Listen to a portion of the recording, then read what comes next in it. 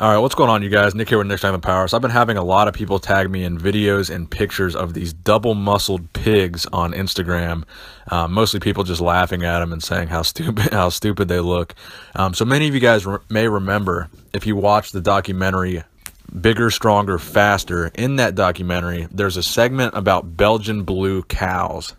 So both these super muscled pigs and these Belgian blue cows have the same type of condition. And so this is kind of a double muscling process, double muscling phenotype, which is a hereditary condition. So that means they can basically breed these animals to have this condition, and that's what they're doing. And essentially what this condition causes is an increase in the number of muscle fibers, aka hyperplasia.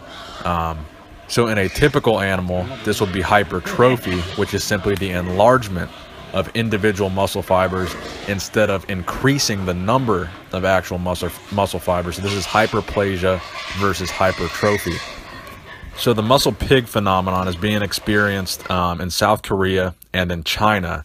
So essentially what they're doing there is manipulating or disrupting a single gene, which causes this hereditary gene modification that allows them to have this double muscled hyperplasia, and then they breed that into the pigs, so that all the pigs have that condition. Now, personally, I'm not really a fan of what they're doing, because I think they're kind of trying to play God here. And essentially the purpose that they're doing this for is for meat production, for human consumption. They want pigs with double the muscle so we can theoretically feed double the people. So I think that's when you're really starting to walk on thin ice, is when you're starting to do things like this, playing God, manipulating genes to make a more muscular animal so we have more meat to feed to people. Just everything about that just kind of seems unethical, and it just doesn't seem right. So up until this point, no genetically engineered animal has been approved for human consumption anywhere in the world. So this is not a thing yet. It's not approved yet. It's not something that's even really a viable option yet. And they say that down the line, this is going to take generation after generation of breeding to actually have the numbers they would need for this to even be a feasible alternative in terms of providing meat for human consumption. So to get a little bit more specific about what they do to the genes of these pigs, it's basically involving a specific type of gene called the myostatin gene. And essentially what they're doing is creating a mutation in this myostatin gene by using this gene manipulating technology. So I'm sure many of you guys have heard Joe Rogan talk about this similar thing called CRISPR, but what they use for these pigs is one called TALEN. So essentially it's a gene editing technology where they can kind of go in and mess with individual enzymes and genes. So essentially, without getting too scientific, because I'm sure myself and many of you probably don't understand the exact science of what's going on, so I don't want to butcher it, but myostatin essentially inhibits the growth of muscle cells.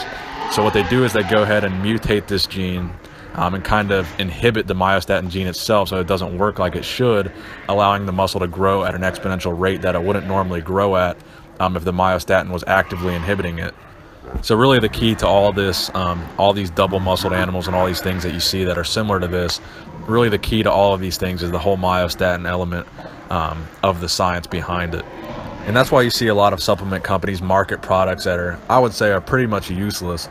They market these supplements that are myostatin inhibitors that can inhibit your own myostatin, but really there's no supplements that these guys are going to be selling that are actually going to start modifying your genes to have you effectively have this double muscling phenomenon. So I think most of the myostatin inhibitor products out there are complete garbage and a complete waste of time. Anything that you can buy from a GNC is not going to manipulate your genetics to the point where your body's going to start inhibiting your myostatin. So it's just most of that stuff I think is garbage. So let me know what you guys think in the comment section below about people trying to genetically engineer animals that have more muscle mass so we can, basically eat more of them. Do you think that's ethical? Do you think it's right? Do you think they're playing God? What do you think about the whole process? Please give this video a thumbs up if you enjoyed it. Nick Strength and Power, signing out.